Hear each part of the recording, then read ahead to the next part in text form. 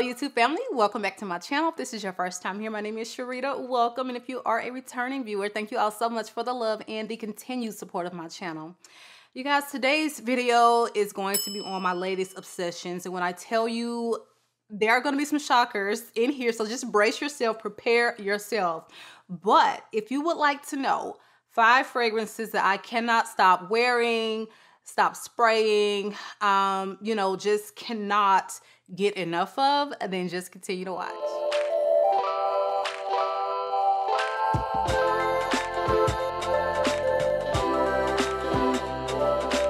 Okay, you guys, so this first one I sampled, okay, and it was an immediate add to cart moment, and this is Bianco Latte, and this is from the house of, I can never remember this house name, it is Giardini di Toscana, and this fragrance is for the gourmand lovers, okay? Strictly for the gourmand girls. This is very caramel, vanilla, it's very sweet, and it's quite electronic to me, okay?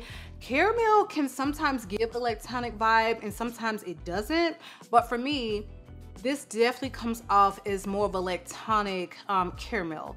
So if you know that that's not quite your vibe, I would say definitely test it first. But this thing is absolutely delicious. Now I tried Bora Bora from the house and it was kind of boring. So that one went back, but this one I absolutely love. My daughter hates this perfume on me. I don't know why. She was like, "Mom, you smell like bacon grease and sugar." Like, y'all, her explanation for fragrances sometimes when she's trying to describe what she smells is absolutely hilarious. But this one is so delicious and it's gourmand, very sweet, but this has like an airy lightness to it where you can definitely wear this for summer. Now, you may not want to overspray it like you've lost your mind, but this one is a very sweet caramel vanilla gourmand that can wear in the summer month. All right, you guys, so the notes on this fragrance are quite simple, but they are just exquisite, okay? So you have caramel as a top note. You've got some coumarin, which is similar to tonka bean, but just a much more concentrated version of that. You've got some honey, which I don't even think I knew honey was in here. Maybe that's why it's coming off just a little different from your typical caramel fragrance.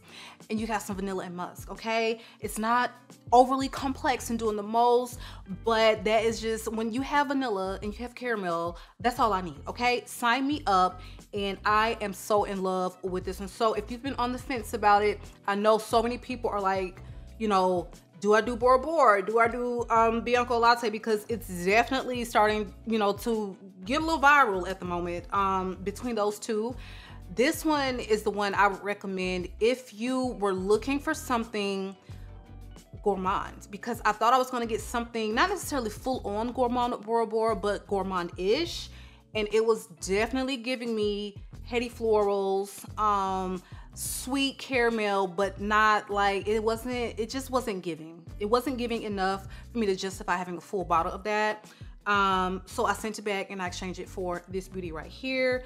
Absolutely in love. Again, just okay, gourmand lover's dream.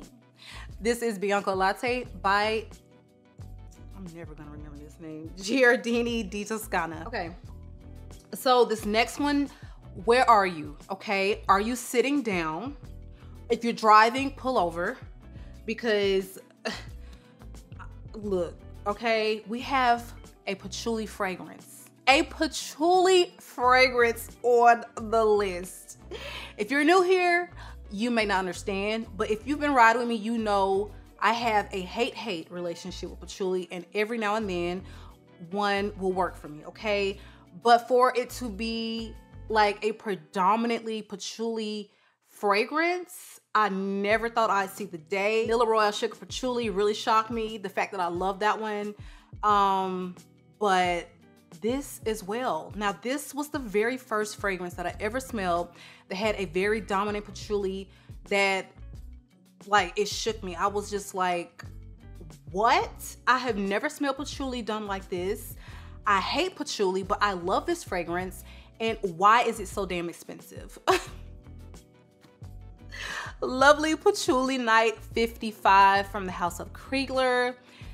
first of all, I was not even gonna go anywhere near this fragrance, okay? But I don't know whose page I was on, but somebody in the comments said that they love Lovely Patchouli, I think the regular version, and they hate patchouli. They hate patchouli, but this is like, they loved this fragrance.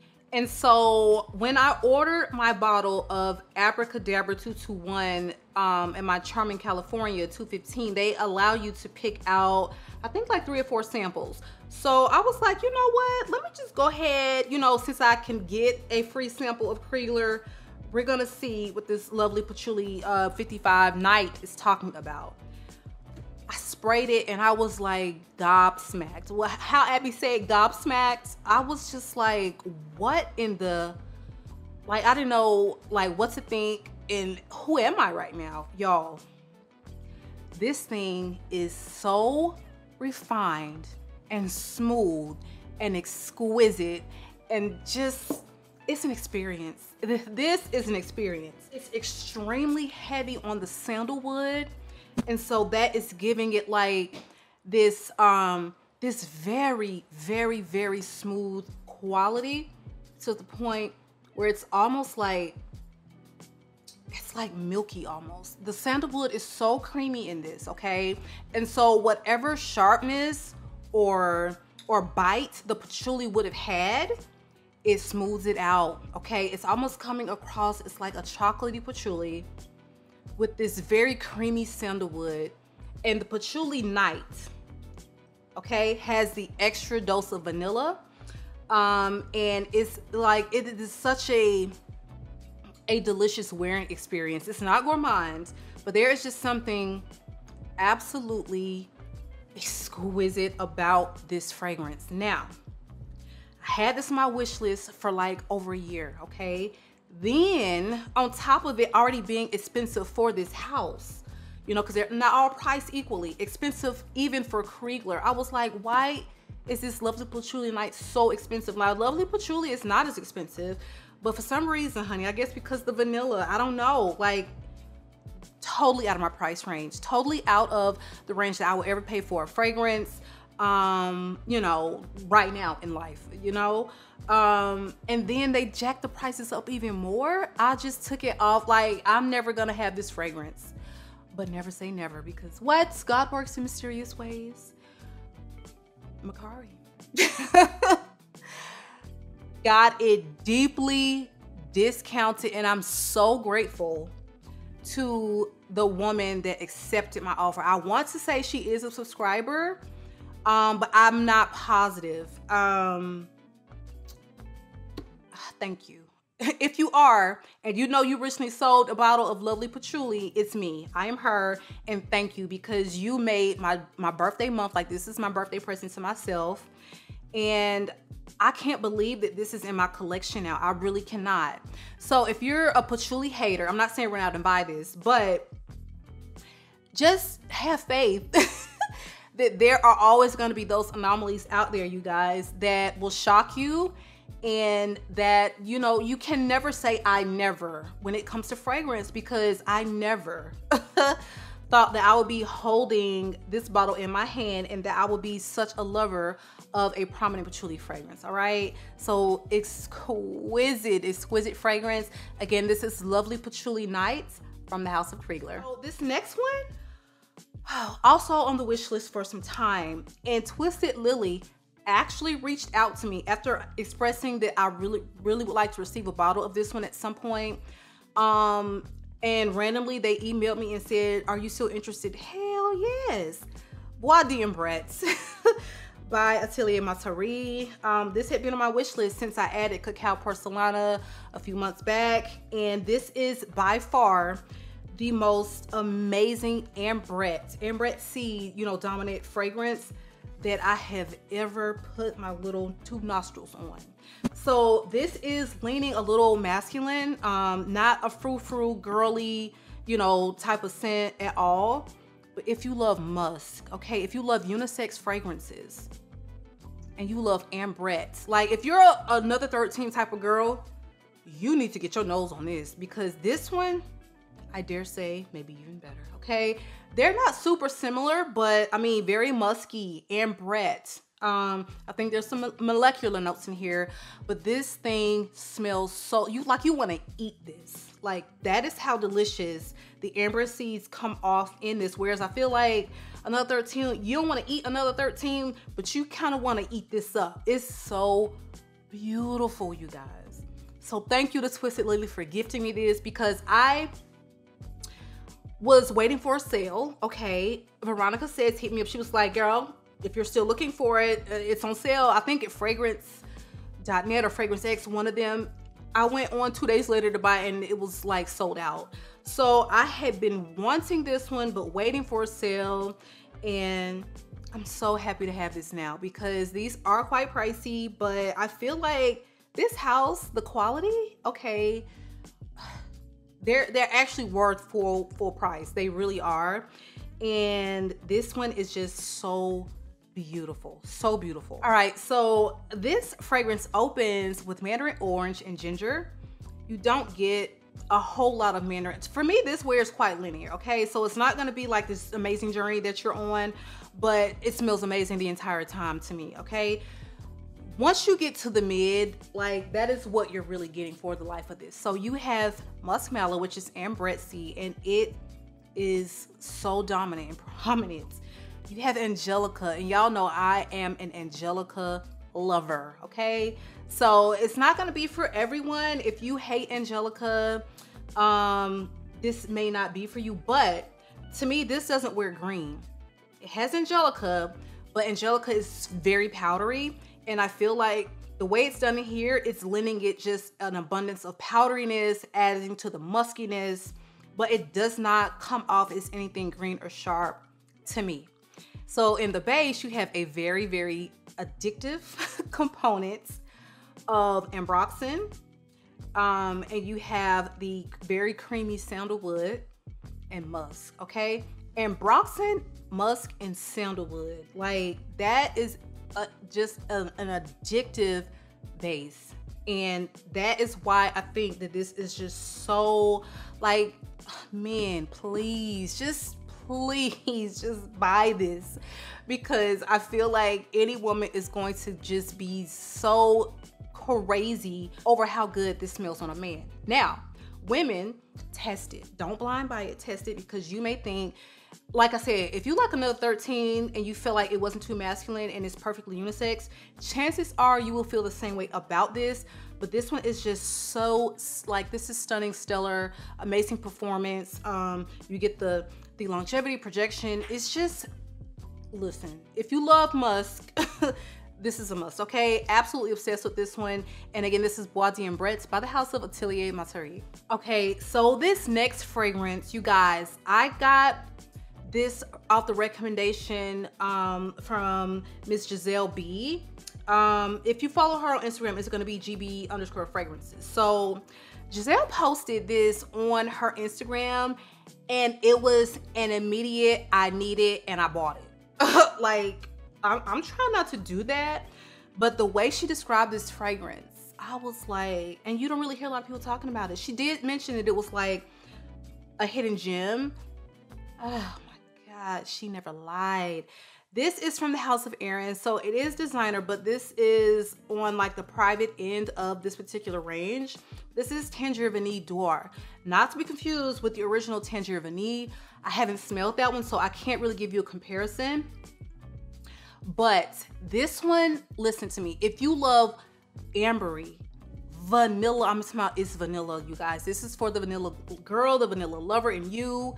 If you love that, but you feel like they wear too heavy, too ambery, too substantial for the heat, but you wish that you could carry that scent profile throughout, you know, the spring and summer, this is the one that you need to get on your radar. Beautifully vanillic, okay? Very ambery. It's even warm spicy, but it wears with a lightness and airiness to it, and it sits close to the skin, so it's not gonna be anything so substantial that you feel like it's attacking you in, you know, high heat or humidity or just those really hot days. I love the way this smells. I bought it, you know, brand new, okay? And it has not been a week and we are here because I cannot stop spraying this thing, okay? At some point of the day, this is getting sprayed on my skin, whether it just be the scent of the day, the scent of the evening. I just need a little touch on my hand because I want to experience the scent. Gorgeous vanilla fragrance. Y'all, I'm about to do a top 20 vanillas video. I just feel inspired to. So stay tuned for that. But if you're a vanilla lover and you want something that wears lighter, okay? It's sweet, but not overly sweet. Ambery, but not too, like ambery can get really like heavy and dark and just too much for the heat, honestly. This is not that. This is so beautifully done and you get that lighter wearing experience. So it's not a beast mode, it's not gonna project across the room. So if you have that in mind, this is not that. It's the opposite of that. And I feel like I need all the vanillas that wear in a myriad of ways in my collection because I am a vanilla girl. So this actually opens with this gorgeous, juicy, like purple plum, some Bulgarian rose, and some bergamot. So it does have like, you know, this fruity quality in the opening. But in the mid, you start to get the gorgeousness of saffron, myrrh, which can be a very difficult, you know, resinous note for me. It can get really heavy really fast and too much. Here it is done exquisitely. I'm telling you, beautifully. You get it, but it's not OD, okay? You get the Madagascar vanilla, which of course is why we're here, okay, in the first place. We came for the vanilla. But then you have this crystal amber, which could contribute to why, though ambery, it's still wearing with a lighter quality. Cashmere wood, all right? So it's comforting with the tonka being the cashmere wood. And you have I would classify this as like a dry sandalwood, but it all comes together to create something that is for the vanilla lover in you. If you want something ambery, a little warm, spicy, because it has essential saffron that doesn't wear too heavy, Tangier Vanille D'Or is absolutely one you must check out. Girl, Giselle, thank you for this recommendation. And thank you, God, for telling me, girl, it is okay to go ahead and blind buy it. And don't worry about your bank account because you just got paid today. So treat yourself. Okay, so this last one, gifted to me by the brand. Okay, looked at the bottle, looked at the packaging, and was like, this is gonna be too masculine, and should I even open it? Like, should I just, you know, gift it to, you know, a man in my life? So glad that I did not, because this is absolutely one you must try if you're into unisex scents. This one is, for me, straight up and down in the middle, okay? It doesn't lean too masculine, definitely doesn't lean feminine.